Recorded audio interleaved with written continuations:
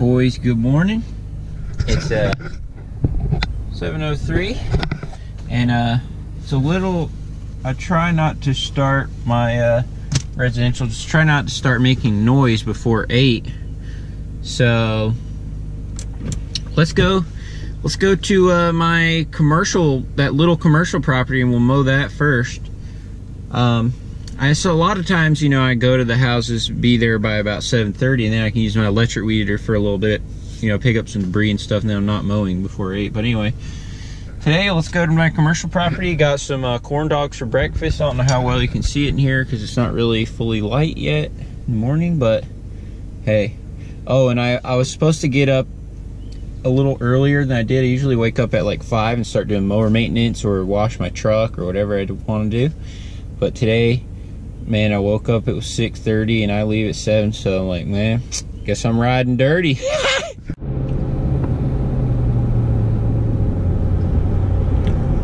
I don't think that sunset's showing up on camera, but it's beautiful. I mean, sunrise. It's pink. I don't think you can see it though. Nope.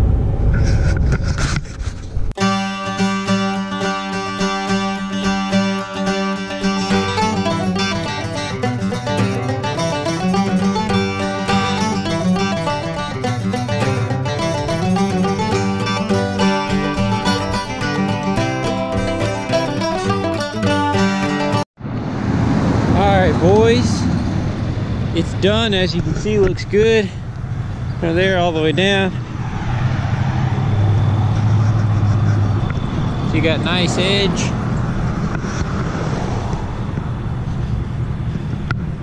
And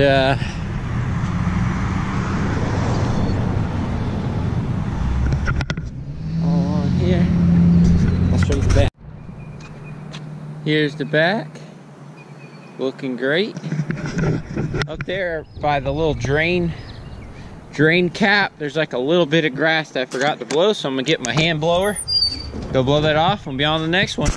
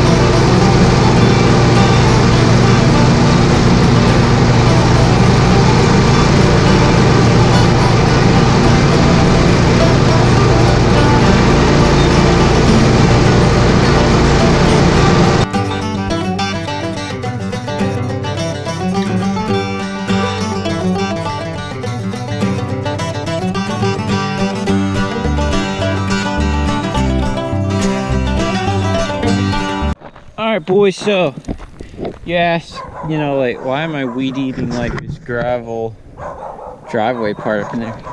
Dogs are barking, there's a dog cage right there. I gotta weed eat this, do some weeds in here. But anyway, the reason why I'm weed eating all of it is because I already sprayed this before. As you see, it's kind of brown. But these type of weeds, it's like very thin blade, almost like a needle, and so they don't seem to the weed killer, the Roundup, doesn't seem to catch on them very good, and they're sticking up like a foot tall, like when you stand back and look at a distance. And so I'm trying to just knock them all down. And it's also really hard because so you can kind of see how it kind of looks fuzzy up there. It's because it's all like high, and this is all in the driveway. And as you can see, a lot of it is dead, but like when you walk up on it, like when you get actually up close to them, you can't see them. Like, it's so weird. But anyway, part of lawn care lifestyle. I'm gonna get all this weed eated and finish weed eating all this, and yeah, keep moving. All right, boys.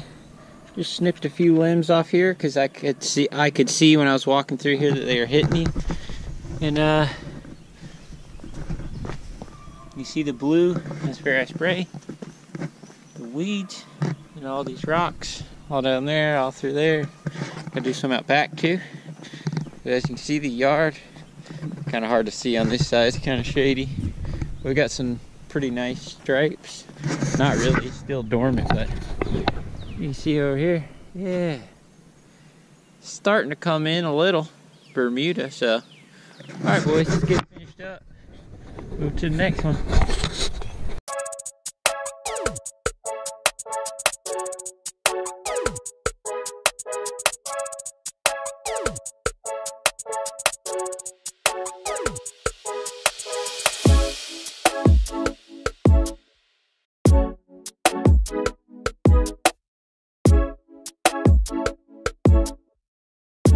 Alright boys, here's the backyard.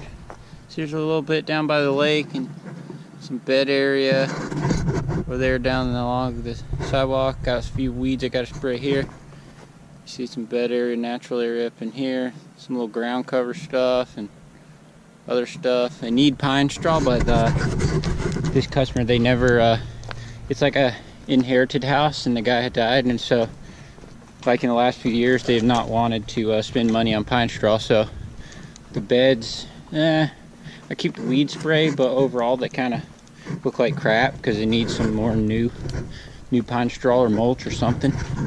But you know, it's just kind of how it is. Here's front, you see my truck through the trees up there. There's a yard right there, it kind of wraps around behind the garage, and you see there's a yard up here. You can see this, and yeah, a little bit here, and then a few sticks, but see a little bit here along the road, a little over here, and all right, let's get this finished up, get out of here.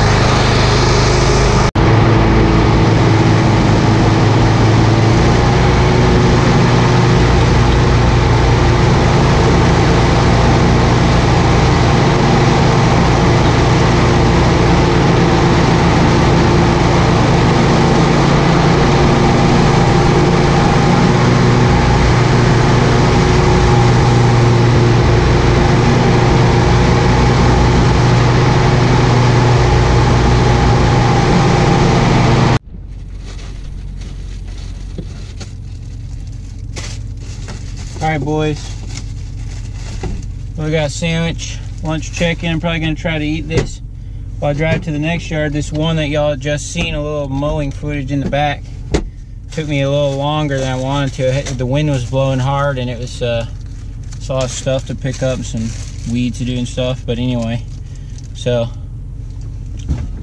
can't take much time to eat. I got to keep moving, so let's keep moving on to the next yard. I got a sandwich, homemade granola bar from my wife, which is awesome. See y'all at the next yard.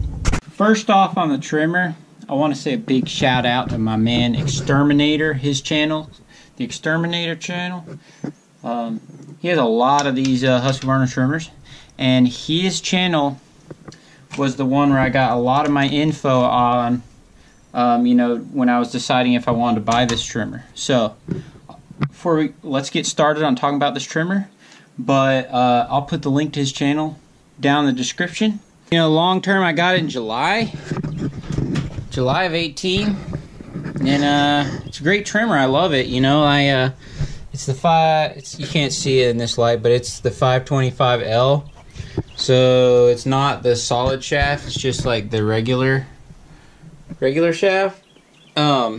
And it's a little bit lighter, that's why I got it. I mean, it does not have the metal plate on the bottom, just a plastic plate, but I won't wear that anyway because I don't have employees and stuff, so I don't drag it on the ground or anything. But I love this trimmer. No issues with it yet at all. You know, you can hear a little bit of plastic buzzing, a little bit at high RPMs, but you know, that's not at all a problem with the trimmer at all. You know, it's just how it is. But this handle is totally fine. You know, some people worry about this because it's like on rubber bushings in here. And you had a great guy that was thinking about buying this trimmer this week, and that's why I'm talking about it right now. And he was wondering about it, or he was, you know, buying one of the Husqvarna trimmers. But anyway, so this handle has been not a problem. It works great as anti-vibration, no vibration. And you can see how much gas is in it easily. I like that. It's easy, very easy to start. Not too loud. I run the Echo Speed Feed head on it.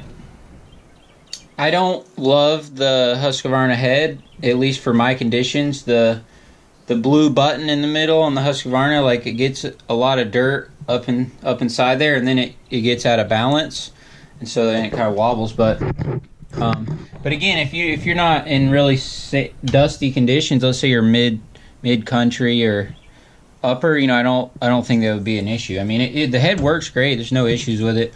I prefer the Speed Feed head, and so that's what I've done with mine. I put the Speed Feed head on there, and it's been great. So like I said, running it non-stop since July, and y'all know how, like, here in Georgia and stuff, you know, I'm using this all during the winter, you know, just all the time. You know, I'm using it heavier like now in summer than I am in winter, but I still use it a lot in winter, freshening up the edges and cutting back, you know, winter grasses and, you know, just all kind of stuff. The Mondo grass, the Liriope, and, you know, ivy, and, you know, just all kind of things I use it for.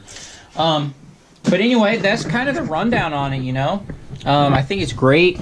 I think I paid right around $300 for it. So they're a really good deal for what they are too. And it's got this little thing, this little plastic part right here is like where your arm rests, I guess, so like it doesn't get hot.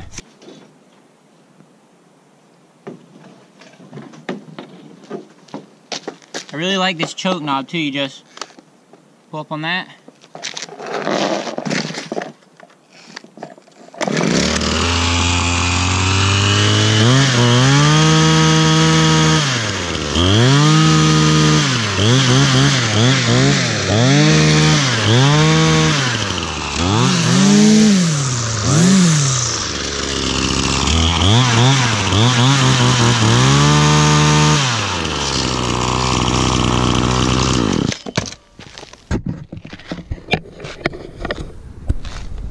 Alright guys, there you have it. I love it. Husqvarna 525. Long-term review, got a lot of hours on it, and I love it, so I would recommend it. So one other thing that's really like the most important part about the Husqvarna trimmer is the fact that I believe it's 9.7 pounds. So like one of the lightest commercial trimmers on the market, and it is commercial, and it does have a lot of power too. I think it's like 1.3 horsepower or something, so even in the bad, you know, grass, it has no problem. So it has a lot of power, and it's extremely light. No other brands can touch this trimmer, you know, spec wise. So that's why I have it. You know, I'm not partial to any brand. I'm going to use what's the lightest weight for the most power. That's what I'm going to use. And for now, it's that trimmer. So yeah, keep that in mind. I think these Sawzall is a must to have with you on my lawn care setup. I don't leave the house without it. Always have this, because like, look at this. It's like a little dead tree, you know, maybe it's big around as your arm or leg, but it looks like crap and it's dead. So we're gonna cut this out of here, get it out of here. This little tree, gonzo.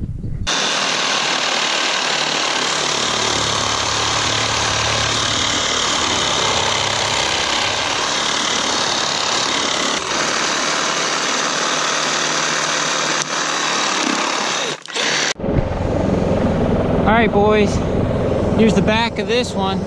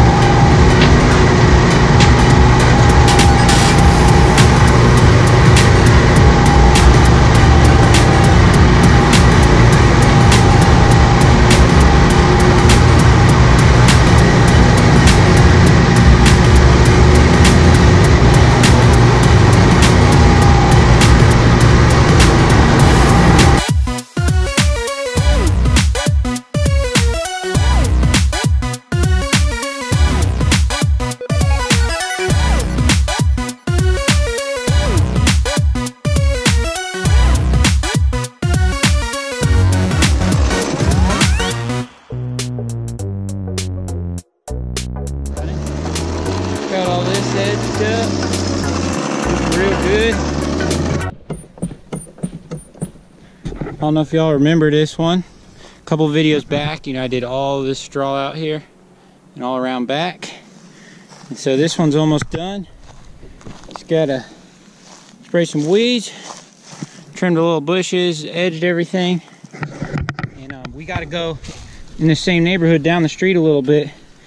And whew, we gotta give a lady a quote for doing her yard too in this neighborhood. So her daughter, I just picked up her daughter, and they thought I did such a good job over at their daughter's house. They wanted me to come over there and estimate their house. So that's what we got to do before we finish up the day. So let's keep moving. Alright guys, here's the side yard. As you can see, straw looking real good. Yard's a little bare over on the side, but see, it looks great over there. And it's the backyard, right?